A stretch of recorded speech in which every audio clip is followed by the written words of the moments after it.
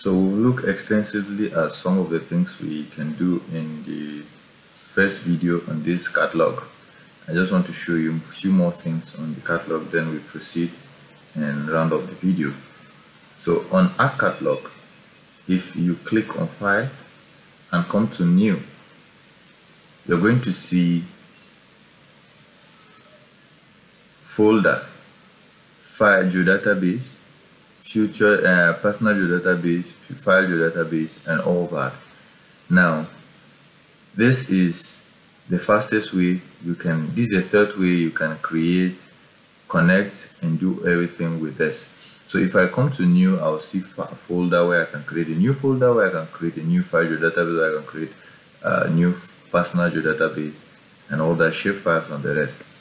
Then the second button we have on the file is the connect to folder, which is making it a third place in which you can bring in or connect your folder to the GIS. Then we also have the delete. You can delete any of these things, you can rename, and then you can check its properties. So these are a few more things I wanted to share on this aspect. So let's go to ArcMap and round up this video. So in ArcMap, we have the catalog tree. That's what it's called here. And then each of this, if you look here, you're going to see them. We have the table of content, we have the catalog tree, we have the search, Arc toolbox, and the Python tool. So these are still also here, like you can see them.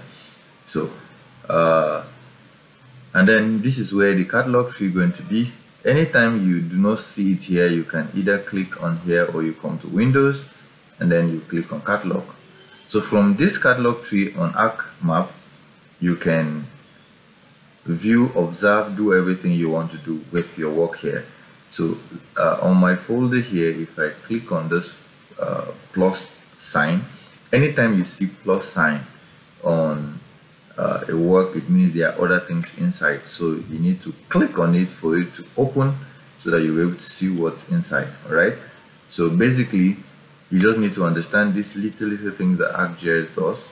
Once you see a plus sign, you click on it so that you will see that there are other things. Like as I click now, the system was processing, but then after you can see, they can see quite a number of works and all that.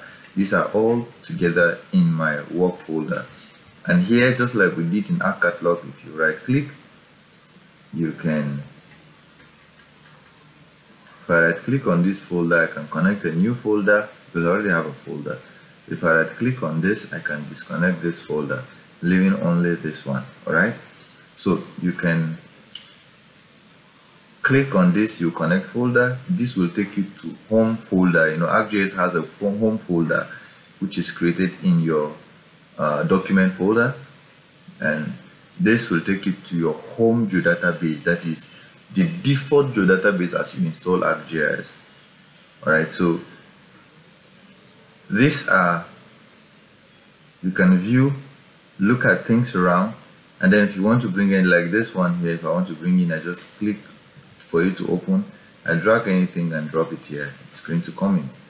All right. So that's what you use. You can use this to create all the things you need to do without going to ArcCatlog again. So basically, you can view your file, you can manage your file, you can do everything you need to do on ArcCatlog. Right, so this brings us to the end of this session 3. We're proceeding to session 4. So stay tuned.